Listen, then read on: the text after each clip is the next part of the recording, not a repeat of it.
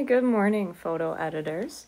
Today I'd like to talk to you about how you can use Photoshop Fix to make some basic changes to your photos and fix them up a little bit. I would love for you to use your own photo along with me if you would like, especially if you already have something set up. Now I'm using the version for iPad. If you're looking to edit on the computer, I already have a video up on my YouTube channel. So right now I'm just scrolling through my photos to find the one that I want. I'm going to select this one because this is a photo that I think already has some really good things going for it, but there are a couple things I could edit. Now the first thing you will want to do before you do anything else, so that you kind of already know the overall look of your photo and you've cut out any parts you don't need, is to go to that crop tool. You can also rotate from there if you wanted to as well. Now my photo is pretty much cropped the way I want. That's one thing that I think is going for it. But let me point out a couple things at the bottom. Right now you'll see a blue bar under the word free. This is because right now if you were to crop it, you can kind of move this box however you want. But if you hit something like square, you can only select a square. So this is great if you need it in a square shape, if you like it better that way and you'd rather just make it really exact. Maybe you're putting it on Instagram and you kind of want it to be a square because that's their format. Those are all options down here. Or if you're getting it printed somewhere and you know for sure you want a certain size. I made this photo for an artwork I was going to do that was going to be 4 inches by 5 inches. So it already fits that 4:5 ratio. I'm going to exit though because I don't really need to crop it. I think I have it where I want it more or less at this point. There's a little bit of white space in the corner that I'm not entirely happy with, but I don't want to cut off the eyes of the other cat either. So if I was in the cropping tool, I could still do that and see how it looks because I can always undo what I just did. There is a back button at the top. So now let's look at adjust. There are a couple things you can do here. I would recommend playing with the exposure at least a little bit, seeing if you want to change it. But if your exposure is pretty much where you want it, you could just leave it. Contrast is something I do boost in basically all of my photos. Now, if I boost it too much, you can see how those colors get to be just a little too much. Or if I take it too low, you can see everything turns gray. So I usually do just a little bit of contrast boosting, but not too much. The warmth tool can just kind of let you adjust what kind of lighting you had. Let's say I took it inside with some yellowy light, and if I wanted to make it a little less yellow, I could cool it down, make it look like I took it outside. That's something I think I would like to do for this photo, just tone it down just a little bit here and make it a little bit cooler. Now saturation I'm pointing out because I often don't need to do this much with photos. You probably won't either. In terms of bringing up the saturation, it does look nice to a point, but you see how right around here, the colors are just getting a little bit crazy. So unless you are really going for a look that looks like this, where everything is starting to change colors almost, I would recommend sticking really close to the middle. On the other hand, if you wanted a black and white photo, you could just crank that saturation all the way down, or maybe you're going for a certain mood and you just want a little bit of low color. That is something you could do, but I'm going to leave mine in the middle. Shadows and highlights are another way of working with contrast.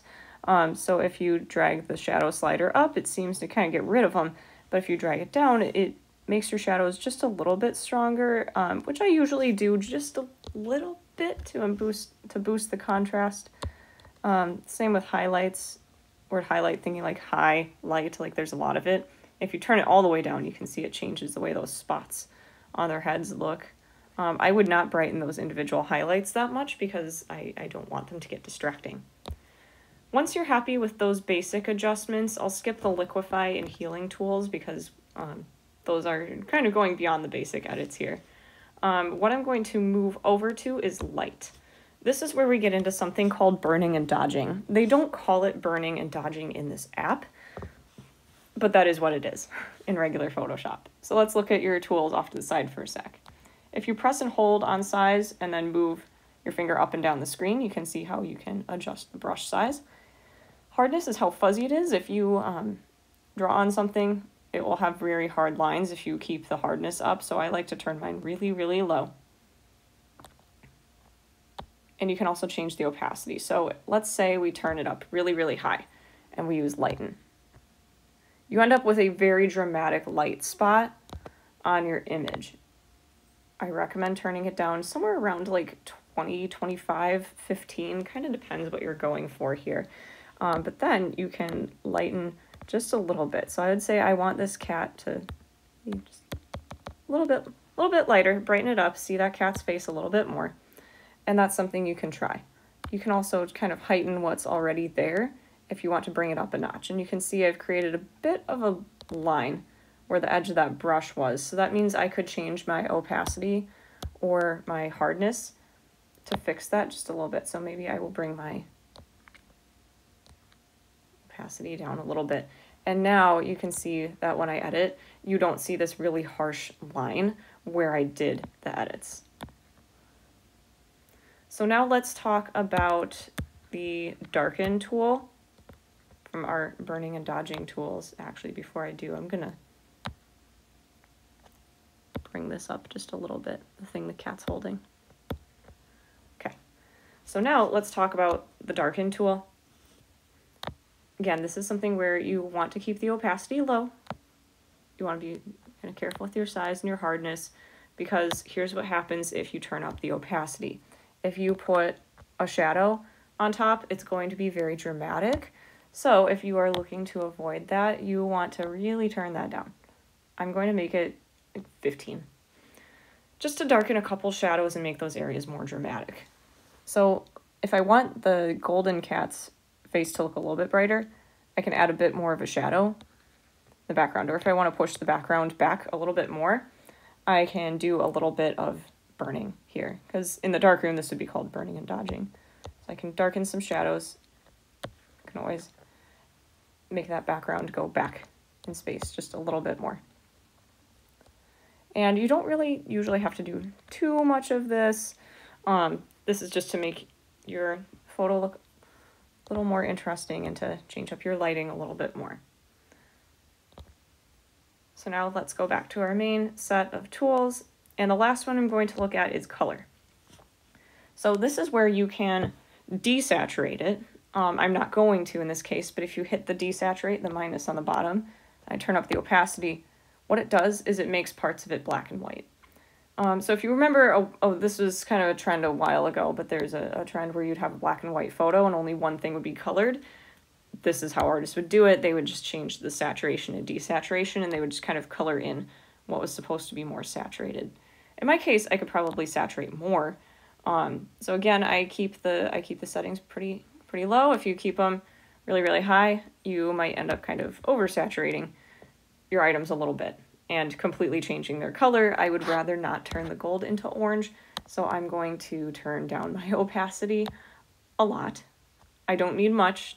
These cats are already really colorful. I'm just gonna bring my brush up just a little bit.